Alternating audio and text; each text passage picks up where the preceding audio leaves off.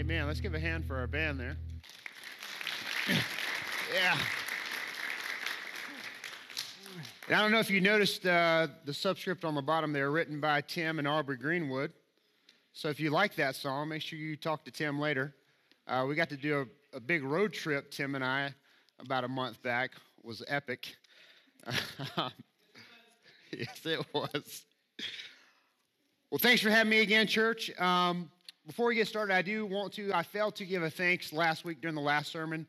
I talked about when I went to college. It was a very rough experience for me because I went from growing up in Mayberry, everybody was kind of a believer. There's a very common culture. Then I went to a very school that was prided itself on engineering and intellectualism, and I got mocked pretty heavily. And so I had taken my Christianity to a shell. And what I failed to talk about was the goodness of God during that, because during that time, I was blessed with a sponsor family.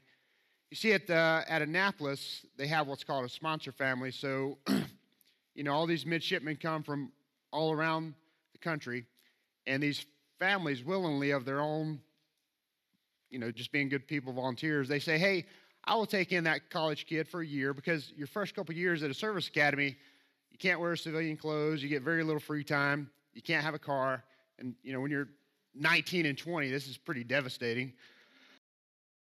And so they commit to come and pick you up at Annapolis every weekend. They take you to their home, and they feed you, which, if any of you have ever fed a 19-year-old like me, you know how, how much of a commitment that is. But so many sponsor families at that time were just like these local, they would sponsor like 8 kids, and it was just like a party atmosphere. And, I'm intensely introverted.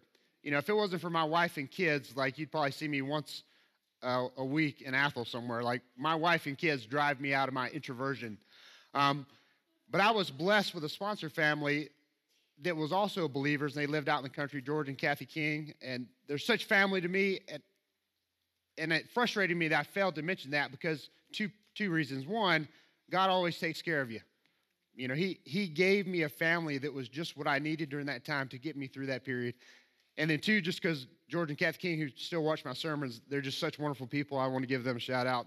And they are still like family to this day to me. So I try not to get too emotional when I think about them. All right. So last week, maybe not. So last week we talked about the problem-solving equation, right? The right tool for the right job with the right operator. Last week we focused just on the right tool and the right job, which as a pastor, I feel that we all need to get on the apologetics train. In some way, shape, or form, you as a believer are going to have to defend the faith, be it with your family, be it with someone you're actively witnessing to on a grander stage, etc. But in today's environment that is openly hostile to Christianity, if you're going to witness and proclaim His truth, you are going to have to defend it. They live in a symbiotic relationship. And it's not always a hostile relationship, right? Sometimes people just don't understand, and they want you to explain how you can believe that this world hasn't been around for 1 billion years. It's an honest question for many people. So it's definitely something we need.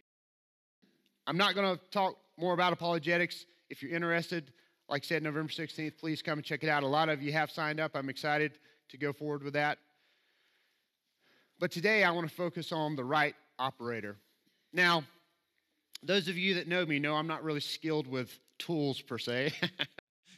I can still remember the first time Kerry came over and he introduced me to an impact drill or something like that. The one that's like, you might know what I'm talking about. And I was amazed because he could take that thing and every time just like, and I would take it and would strip it out every time. I don't understand the concept that I'm missing in this thing, because supposedly it's supposed to prevent you from doing that very thing.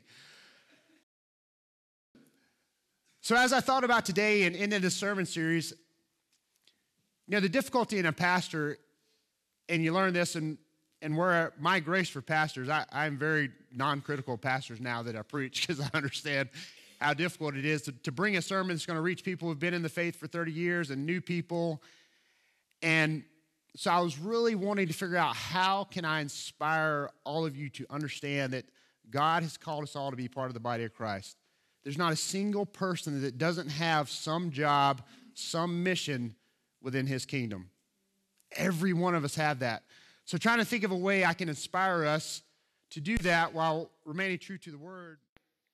You know, I was reading again through 1 Samuel 17, and I was struck by imagining that part where David has just faced Saul. He's just given his speech, and he is literally, I mean, really think about this. You're a young man in a shepherd's tunic. I assume they wore something like that. You've just refused this armor, and you're going to face somebody I can't imagine he didn't think he might die. Now, obviously, the word doesn't tell us that, but anybody who's faced death and done dangerous things, you know that it's likely that I might just die. You know, I was blessed with being able to fly aircraft carriers, Jim as well, and land on carriers. And I can remember very vividly a few times going out on the deck at night, sitting on that pitching deck, waiting to get into an aircraft and just being like, God, I might die tonight. I can remember in those moments that I would really, my sensations were so incredible because I'm just like, I want to feel wind for the last time. Like, I want to like just sense life. It was so incredible in those moments when you're going out to do something that you know is dangerous. And I can't imagine that David, when he stood in that stream, that the water, he just couldn't feel every ripple of the water, that he just couldn't hear every noise. And as he sat there and selected 5 stones, that just had been such a powerful moment for him as he waited to face likely death. Thumb drive? Okay, sorry. Make sure I give you the right one. Yep, there you go. That's this week.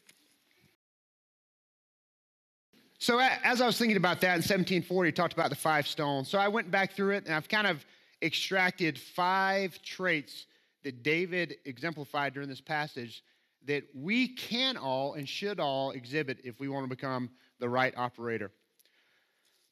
So we'll start there. If you see on your notes, we'll start with the first one there. Simmer with zeal. Simmer with zeal. Now, I chose the word simmer because too many times we get on fire and we burn out, right? Now, that's a metaphor, and burning out is so common because we go into something, get so excited, and we don't do stuff at a pace. I think things are so much more doable, things are so much more achievable when we do it at a nice, slow simmer. Because life is a marathon, right? If you don't think life is a marathon, have some kids. And then you'll realize really quick. Now, the word zeal, I think this is often misunderstood to be an emotion and to be something that's driven by feelings, but that's not actually what zeal means. Zeal is a passionate pursuit, an active interest. If you remember from my last sermon when we talked about greatest treasure, which is our vertical relationship to God and our horizontal relationship to mankind, in both those relationships, our head had to lead. You know, Christ is the head of the church. He leads the proper family. The man is the head of the household. He leads that family. You in your life, your head always must lead. People that allow their feelings and their hearts to lead, they end up in bad situations. They just don't end up in the right context or doctrine in most cases. When your head leads, your heart goes with you. You don't leave it behind. That's also a grave error. To be completely rational with no emotion is also, and that's where I struggle, and that's where is the great thing about church, is you force me to be an emotional person. Because if I was by myself, I would never have any emotion whatsoever. I'd just be happy out in the woods doing whatever I want to do. But you deal with people and you realize, wow, I got to have some emotion. I got to have sympathy. I got to have compassion. I got to have selflessness, sacrifice. It's this beautiful plethora of emotional life out there that you can only really have with other people, right? It's easy to be happy by yourself. At least I believe so.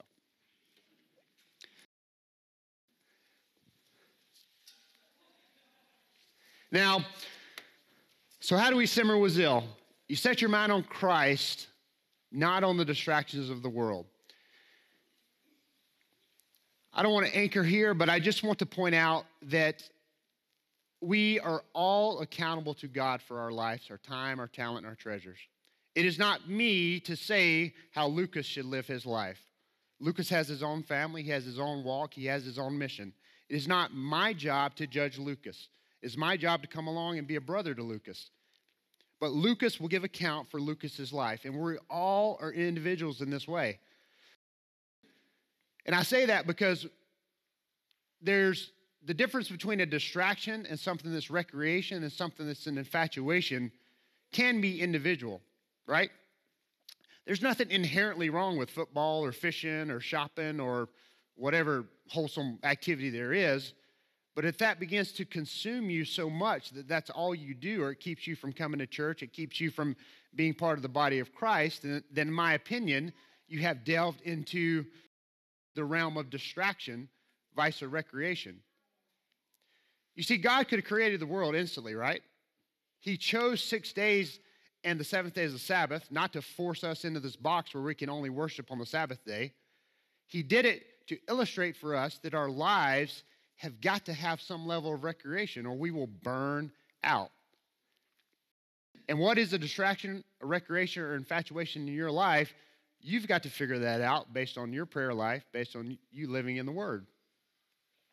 You know, I think one thing that drives my wife crazy is I'm a kind of a black or white guy. I'm either all in and like uber disciplined and only eating lettuce, and then I'm like off the rails eating M&Ms and every kind of cereal known to man and not working out. And like, it's like, right? So I got to find balance in my own life. And I think that's the thing. We've got to find that appropriate level of occupation. Because, right, Adam was created in the garden to do what? What was Adam doing in the garden? He worked. Occupation is a natural, healthy part of life. And if our society is telling everybody to do what? Just live a life of recreation. And that's why the society is so off kilter. Because people aren't having an occupation. Your occupation and recreation need to be balanced. Oh, am I horsey? Oh, almost stripped. Sorry. Thank you, Shane.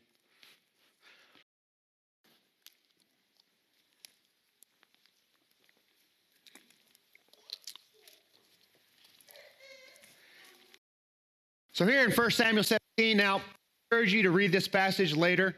I'm going to kind of cherry pick, so to speak, some passages to make my points. Here in 1 Samuel 17, 25 through 26. So the men of Israel said, "Have you seen this man who has come up? Surely he has come up to defy Israel, and it shall be that the man who kills him, the king will enrich with great riches, will give him his daughter," which could be a good or bad thing, "and give his father's house exemption from taxes in Israel." Then David spoke to the men who stood by him, saying, "What shall be done for a man who kills this Philistine and takes away the reproach from Israel? For who is this uncircumcised Philistine that he should defy the armies of the living God?"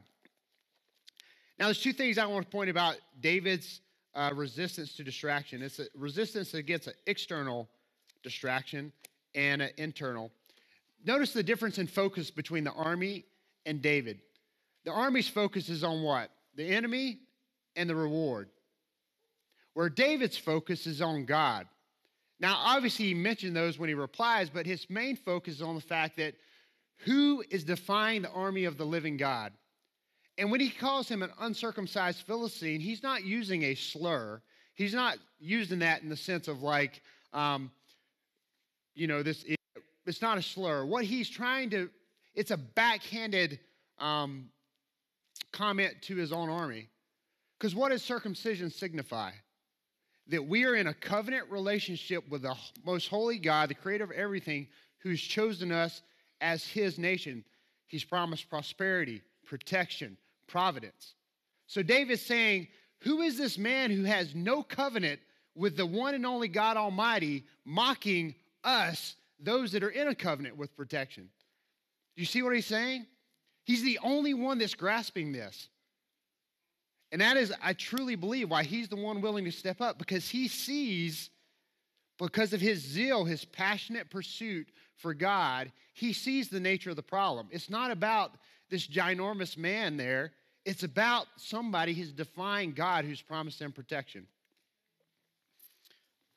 Now, the other thing that I thought was amazing in this is those of you with young kids, like anybody remember the Family Circus, Bill Keane, that comic strip, right? I mean, some people don't even remember what comic strip is, but I used to love comic strips when they come out on Sunday, right? Because Sunday had what? The colored comic strips. It was the coolest thing. You know, they had the picture, was it Billy? I think Billy was a young kid. He'd do something. He had the little dash lines. He'd go like all over the place, right? Like, so that's my young son. Like, if you tell my young son, like, hey, can you go feed the chickens? Like, literally 15 minutes later, I will find him in the pine trees with a pine cone grenades, like, attacking our cat. Like, I'm like, how did you, like, I literally just, you had to go straight out the door to feed a chicken, and you're, like, on the other backside of the property having war with a cat. I mean, think about this. David, as a shepherd, could have found an infinite amount of distractions between himself and the battlefield. And even after the battle, could have found something to distract him. But he never lost focus on the fact that there was a person defying his God. I mean, that part is just amazing to me. And I think the reason David was so able to keep from being distracted is he was so motivated by compassion. Now, we need to be motivated by compassion. Now, when I use the term compassion, I don't mean it in the sense of just a pity, like I feel pity for it. I mean compassion in a deep sense that motivates action. Now, in 1 Corinthians 13, I didn't put this up here, so I'm going to read this for you. You know, Pastor Chris has made this comment a couple times, which I always chuckle at, but 1 Corinthians 13, right? That's the great wedding verse, right? The wedding chapter, so to speak. The outside world thinks of 1 Corinthians 13 is like you get married. The preacher reads 1 Corinthians 13, he drops the mic, and you're married. Boom, there it is. It amazes me, though, if they read this and they don't read the first 3 verses. Though I speak with the tongues of men and of angels, but have not love, I become sounding brass or a clanging cymbal. Though I have the gift of prophecy and understand all mysteries and all knowledge, and though I have all faith, so that I can remove mountains, but have not love, I am nothing. And I bestow all my goods to feed the poor, and though I give my body to be burned, but have not love, it profits me nothing. I mean, do you understand how terrifying that is? That's saying that everything we've done in life, when it's not motivated by genuine love, literally means nothing. I mean, this chapter terrifies me. And food for thought, we won't go over it, but God is love. So a lot of times when people do good stuff, but they don't have God, can it really be love? Because God is love. So that's something to think on. That's a little nugget for you to work on with your own Bible study. Now, so how are we motivated by compassion? We keep our heart strong. We do not allow dilution from others. I think the best example of that is going to be in this next passage we read here in verses 28 through 29.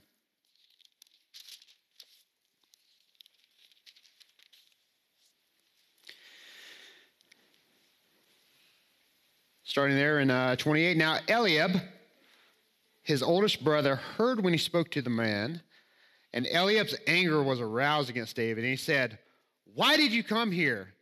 And with whom have you left those few sheep in the wilderness? I know your pride and the insolence of your heart, for you have come down to see the battle." And David said, "What have I done now? Is there not a cause?" Again, sometimes the context of what has just occurred can be lost on us because we didn't live during this time. The oldest brother during this time is not just your sibling rivalry. Your oldest brother in a family like this is the next in line to take your father's place. He's the double inheritance. He is the one who's taken the mantle of your family name forward. So to have your brother call you out like this in public, it had to have stung. And all younger brothers look up to their older brother. Even if they're fighting you, even if they do it, and we have some disagreements here. But, and I got beat up by my older brother a lot, and I still love him to death. I still looked up to him. So this was particularly stinging. And Unfortunately, a lot of time, the biggest discouragement we get is from those closest to us. You know, I recall when Leslie was pregnant, which, side note, I don't know if you say when Leslie was pregnant or when we were pregnant, because if I say it's when Leslie was pregnant, then I sound like I don't want to be part of it. Then I say I'm pregnant, I'm like I'm trying to, I had nothing, I mean, I had something to do with it, but don't get me wrong. But I didn't have anything to do with like the baby and the birthing and stuff. Anyway. So when we were pregnant, yeah. I'm definitely not politically correct. We decided to do natural childbirth because a close friend of mine who's probably also watching the sermon had gotten me into that, the Bradley method, husband coach childbirth. It was supposed to be a very emotional, involve the father. It's just supposed to be a different kind of way of doing it. And we bought into it, and it is what we had planned to do. And then, of course, the Marine Corps ended up deploying me 5 months after we got pregnant. And as I was deployed, the one thing that blew my mind was when I would talk with Leslie, and the amount of people that would come to her, and she'd say, yeah, I plan to have, do natural childbirth. And people are like, oh, man, I knew this lady who tried natural childbirth, and her umbilical cord got around the baby. They got rushed to the hospital. It was like everybody felt the need to tell her, like, the worst thing that happened. It's like if you're a motorcycle rider, you know exactly what I'm talking about. I'm a motorcycle rider, and I guarantee if I meet somebody who's not a motorcycle rider, what are they going to tell me about? Within the first sentence, I know somebody who's dead or maimed. I'm like, okay, like I don't understand why you feel the need to tell me that. I'm saying all this to say this. Some of the people closest to you can discourage you, but we have to be focused on Christ to maintain our compassion. We live in one of the most polarized Americas that has ever existed. And we must be careful as a church because we're all kind of the same ilk. But we have to be careful that we don't build an echo chamber where we start to think that, imagine whatever you want, a liberal alternate lifestyle, America-hating person is not welcome here to come hear the message of God. We can never allow ourselves to go down that path. We've always got to have our eyes on God who loves everyone. We can't forget 1 Timothy 2:4. God desires all men to be saved. Everybody that still has a breath of life, he loves them and he wants them to come home. And it's easy to say it, but it's another thing to go and do it. So we have got to ensure that people that affect us and make us less compassionate, have less love, less desire to witness to the lost, we need to be very careful around those individuals, okay? We can't lose our compassion for others. Now let's go into our next stone we're going to pick up. And that's live upon trust. Now, I do want to anchor here for a moment because I want us to understand there's a difference between trust and believe. For God so loved the world that he gave his only begotten Son, that whoever should believe in him should not perish but have everlasting life. I really wish that the translators would have used trust. Because there's a chasm of difference between belief and trust. See, trust is, I know when I stand before God, the only single thing that's going to save me is his blood and his promise. That's it. That is trust. Belief, you may know that can happen, but you may not be trusting in that to happen. See, that's why it's called amazing grace. Because once you truly understand that there's nothing in this world that anybody can do, and God has given you not only no penalty from sin, but he's given you his joint hair of righteousness just out of his own blood and promise, it blows your mind. Now, I'm going to circle back to this in a second, but I want to go on to circle back. Circle back. It's a military term. We're going to circle back and So how do you live upon trust? You depend upon God alone, and you prevent the world's deceptions from swaying you. Now, when I say alone, what I don't mean is that you take a passive stance of, okay, I'm just going to trust. If God wants more people in Athol Baptist, I'm just going to trust him, and I'm going to sit here and do nothing about it. I'm just going to trust him. That's not what I'm talking about when I use the term alone. What I mean is you trust God for the outcome. The output is still our responsibility. That's why Proverbs 21:31 is so powerful to me.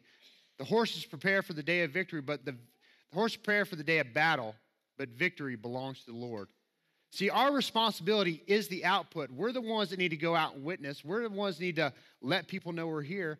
We're the ones that need to go out. I can't give you the reason why. I just know that that's how God wants it done. Could God choose to just make everybody believe and just give everybody no choice? Like, yeah, but that's not what he does, and that's not what the Bible says he does. The Bible says what? Great Commission, we are the ones to go out. He wants laborers. He expects us to do the work. So we have got to step up and do it. So the alone part is I allow the outcome to rest upon God. That's how you can witness to somebody and not get wrapped around the axle. Because it's not what you're saying. It's not an argument you give. It's the Holy Spirit's job to call him. Your job is simply to bring the message and to be faithful and exemplify a holy life. That is the output that is required from us. You leave the results to God.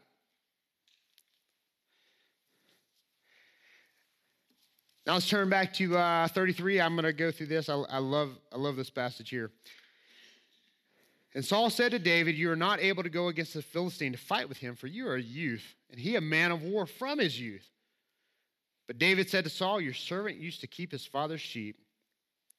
And when a lion or a bear came and took a lamb out of the flock and went after it and struck it and delivered the lamb from its mouth, and when it arose against me, I caught it by its beard and struck and killed it. Your servant has killed both lion and bear, and this uncircumcised Philistine will be like one of them, seeing he has defied the armies of the living God. Moreover, David said, the Lord who delivered me from the paw of the lion and from the paw of the bear, he will deliver me from the hand of this Philistine. And Saul said to David, go, and the Lord be with you. So Saul clothed David with his armor, and he put a bronze helmet on his head. He clothed him with a coat of mail. David fastened his sword to his armor and tried to walk, for he had not tested them. And David said to Saul, I cannot walk with these, for I have not tested them. So David took them off. Now, many people read that and they think how amazing it was that David stood up to a bear, a lion, and a king. But that wasn't the greatest thing that David stood up to. Do you know what the greatest thing he stood up to in that passage is? Temptation. What was the temptation? Did you catch it? The temptation is not to trust in God, but to trust in the king's armor. Don't forget that.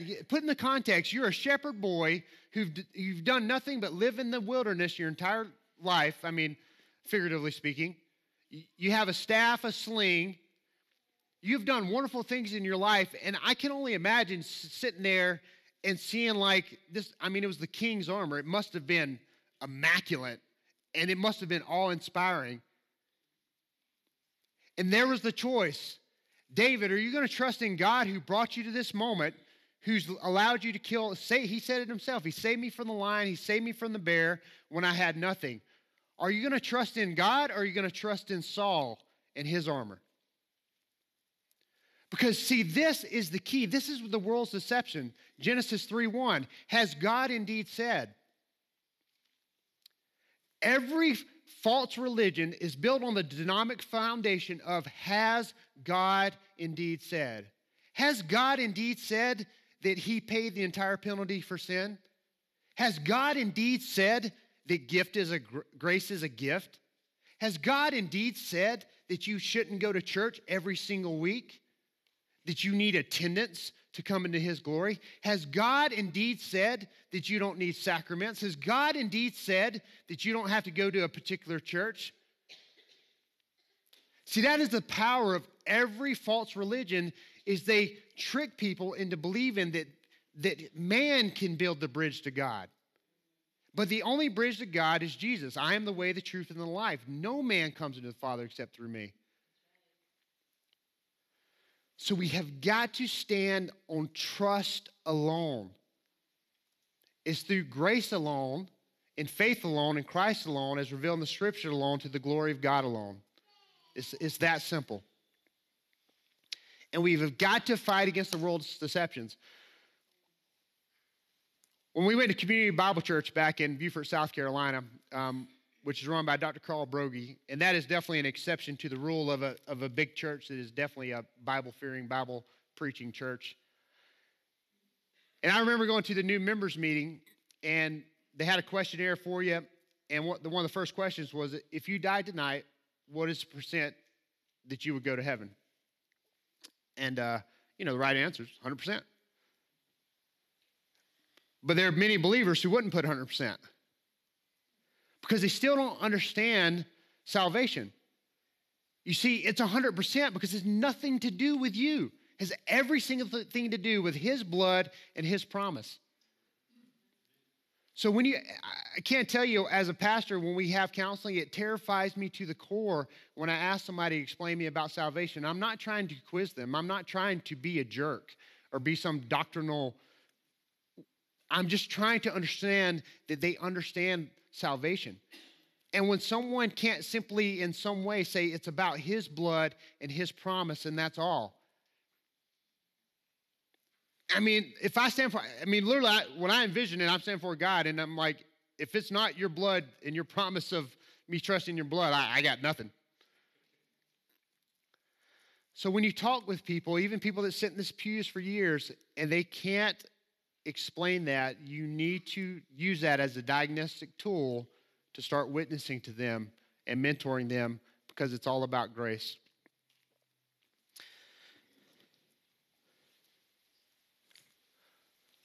And when you do that, that is a very bold thing to say in these days. So one of the last songs we're going to pick up is boldness. Now, this is something I'm very fond of. Drop Point Ministries is built on boldness. I've been working on a book for about 5 years on boldness. I'll get that done at some point. Now, when I say boldness, I don't mean brashness, right? I don't mean abrasiveness. I don't mean unnecessarily just rubbing people. Kind of like this tie. What was this tie? It obviously did the trick, because I didn't know if it would be that. But, this is bold. This is definitely an orange tie. You either love it or you hate it, right? Thank you, BJ. So as a Christian, when you stand on God's truth and you're bold, you're either going to have people that will flock with you, or you're going to have people that oppose you vehemently. There's not going to be a lot of middle ground. And I don't know how you look at the last days, but I tend to think that the Laodicean era is upon us, because you look at churches, and churches are striving to be lukewarm. They're too concerned about attendance numbers. They're too concerned about offending people. And we just need to stand on God's word, and where we fall out is where we fall out. So how do we do this? How do we commit to boldness? You stand on God's truth regardless of your probable dejection from society. Because that's the reality, right? God said it himself. Will not the servant be treated less than the master? They mocked him. They killed him. Can we expect anything less than that? Now, coming up is one of my favorite passages in the Bible, for sure. Now, I don't know about you. I'm a bit of a dreamer. I like to make fun of myself, too. When I was a young boy, Michael Jordan, I thought was the coolest dude. And I thought I was going to be good at basketball. I even started calling myself Air Alderson. And, it's pretty funny. Yeah, I know. My sister still mocks me for it. And when you grow up in a small town like Columbia, Alabama, you can have these kind of visions. So you actually go out and play basketball, and you're like, oh, wow, I got no chance. So I left that dream fairly early on. I think I was in my teenage years when I finally realized that I wasn't going to go to the NBA. And all throughout my life, I thought I was going to be a a fighter race. Like I've done a lot of crazy stuff. I thought I was going to be a professional bronc rider, and that lasted 2 rides. Bull riding was about 2 rides too. Yeah, I tend to swing for the fences. It's just kind of my personality. And that's why some movies are so inspiring. And, I think of 3 just offhand, like Braveheart, right? One of my favorite movies. Like, what's the best part of Braveheart, right? I am William Wallace, right? Gladiator, right? My name is Marcus Aurelius, father to a murdered child, husband to a murdered wife. And Princess Bride, for those of you a little bit more G-rated, like, my name is Diego Montoya, I'm Gilda's 6-fingered man. I know y'all love my southern imitations of other accents. It's wonderful. But all of those pale in comparison to what David's about to do. Join me, if you will, in, I believe it's going to be 41. Yes, 41. So the Philistine came and began drawing near to David, and the man who bore the shield went before him. And when the Philistine looked about him and saw David, he disdained him, for he was only a youth, ruddy and good-looking. So the Philistine said to David, am I a dog that you would come to me with sticks? And the Philistine cursed David by his gods. And the Philistine said to David, come to me, and I will give your flesh to the birds of the air and the beasts of the field. I love this moment. I mean, can you imagine this moment? You are a shepherd boy, a young man, right? You're dressed in a tunic with a sling on a battlefield in front of grown men in armor who have been terrified for 40 days to face this dude who's likely 9 foot tall. And I don't remember all the numbers for the massiveness of his shield, his sword, his javelin, etc., but it's ridiculous. In front of this huge army that everybody's terrifying. And you're about to say this. This is amazing. I love this part. Then David said to the Philistine, you come to me with a sword, with a spear, and with a javelin, all offensive weapons. But I come to you in the name of the Lord of hosts, the God of the armies of Israel, whom you have defied. This day right now, the Lord will deliver you to in my hand, and I will strike you and take your head from you. And this day I will give the carcasses of the camp of the Philistine to the birds of the air and the wild beasts of the earth, that all this earth may know that there is a God in Israel. Then all this assembly shall know that the Lord does not save with sword and spear, for the battle is the Lord's, and he will give you into our hands. And I want to inspire you with this message. Every one of you have a moment like this. It may not be on a national stage. It may not be on an international stage. But I can tell you from a person who's been Christian and unabashedly Christian for the last decade, that it is impossible to live a life and not have moments like this. On the same hand, though, you've got to train for it, because when God opens that door, if you've trained and you've prepared, you will get after it like a bear or lion. But you're wrong in your thinking if you've been timid, you haven't been in His Word, you haven't been prepared when that door opens, that you're going to run through it. In military and law enforcement, we say you don't rise to your highest potential, you fall to your lowest training. So if you're not in the Word, if you're not living a holy life, when that door opens, you're not going to magically get, the Holy Spirit's already within us. He's not just going to take over your body and you're going to go over there and do some amazing things and black out and be like, I just have no idea what happened. Was it amazing? That's not what happens. But if you want that moment, you've got to get ready for it. And when the door opens, we've all had moments in those life. I know I'm a pretty good procrastinator. It's one of my best skills, procrastination. And there's been times doors have opened and I've been like, man, I wish I had another week for this door to open, but it didn't. It's there, so just go for it. We've got to be ready for those doors. We've got to get ready. Those moments are there for us. And don't think you're not going to be terrified in those moments. Don't think that for that door to open that it's not about fear. The have no fear is no fear of man. I mean, think about Christ himself. When he was preparing the disciples for his death, he said, now is my soul troubled. Father, save me from this hour. Christ himself, God himself, asked to be saved from the work he was about to do. In fact, he agonized it over so much, he bled in the Garden of Gethsemane. But how did he respond? He said, "Not my will, Father, but your own. Glorify your name." So don't think you won't be terrified in those moments. Don't think you might not win. But your job is to stand up and say, "You know what? This is my name. This is who I'm for. Glorify God. Let's bring it." That's all you can be asked to do. And get back up and do it again. Those moments are there for us. We've just got to get after them. And that is why this is so important. Because now when you come together, you can share the funny stories. Like, yeah, I was in Rogers Burger, and I went off. I told them I was Richard Alderson, a Christian. They all need, and be like, "Man, you lost your mind?" Like, it's funny. We can laugh about it. We're here to encourage. We're here to exhort. We're here to build each other up. Church is about us coming together, giving each other spiritual talents. This is us coming together so we can go out and fight the world. We need to do that by investing in each other and being committed to this church. If Athol Baptist isn't your flavor, it's okay.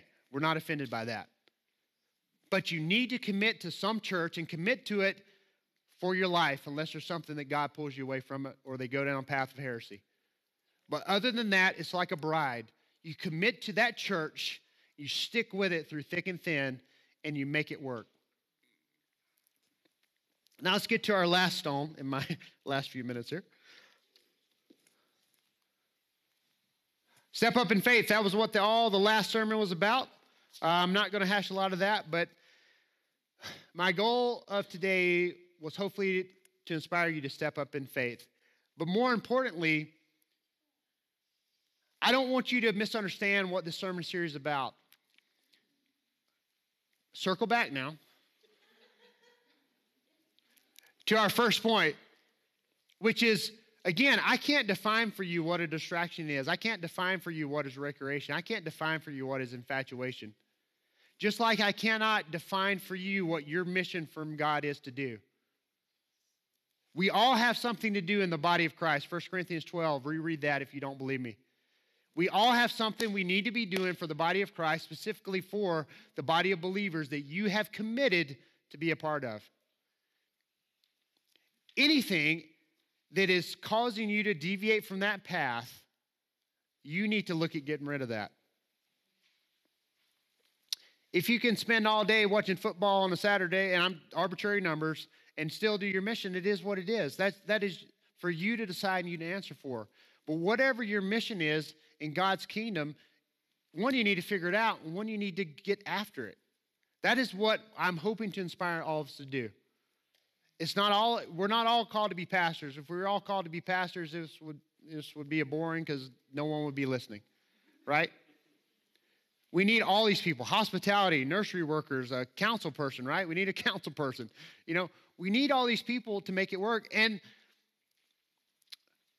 when Christ says, take up your cross, that is not an encouraging commandment.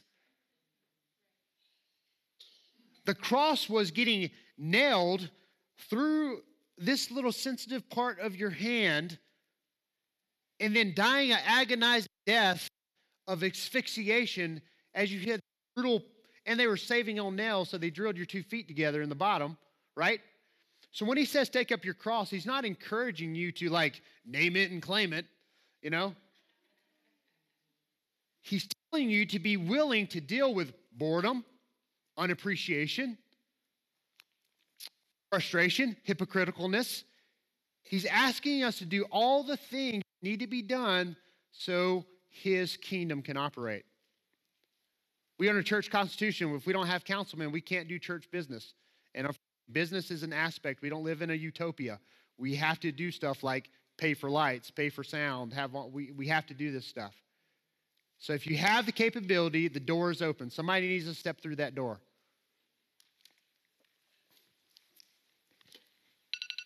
Whew, look at that. Bam. That's pretty good. I just get this thing to stop. There we go. All right. All right, so now as the band comes up, I just want to end with this application. And again, this is our family verse.